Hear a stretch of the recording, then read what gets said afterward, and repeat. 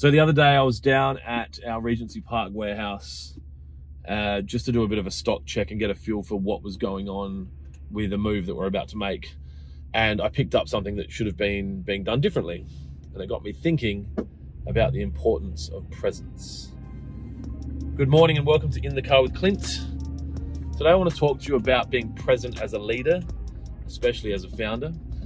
As I said at the start of the video, I was down at Regency Park the other day, which is one of our, it's a dark side effectively, no one's there. It just kind of gets used to manufacture liquid fertilizer and put it in bottles. And the labels that were going onto the bottles weren't quite straight and they were kind of offset, which, you know, to most people probably wouldn't have been a massive deal. And, you know, they'll still go on shelf. They're not, you know, drastically out of whack, but I want them to be perfect. And so, but if I hadn't gone there, I wouldn't have seen it. And I think that as a founder, especially if you have a certain accent to how you run businesses, and that's something that you want to scale, the best thing you can do is be on the ground from time to time. And the reality is you can't be on the ground all the time because you're actually running the business and you're looking at strategic direction and you're actually like charting the course so that the business can follow the map.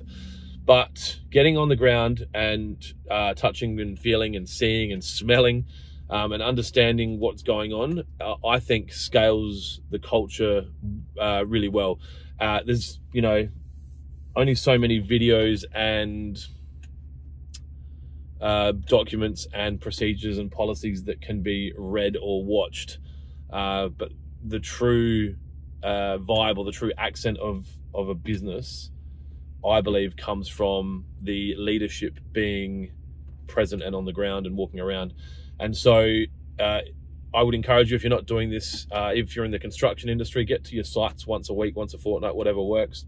If you're in retail, walk through your stores, have a look, ask questions. And it doesn't have to be like aggressive, like, you know, punishing questions. It'd just be like, how come there's that there?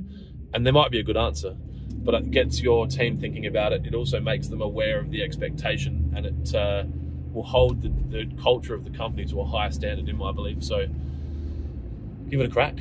Anyway, let me know what your thoughts are. You know, is there a reality that I don't understand, that once a business gets to a certain size that you just can't do that? I don't know. I haven't got there yet. But that is it. Have a wonderful day. Be kind to each other. Most importantly, be kind to yourself. I'll talk to you soon.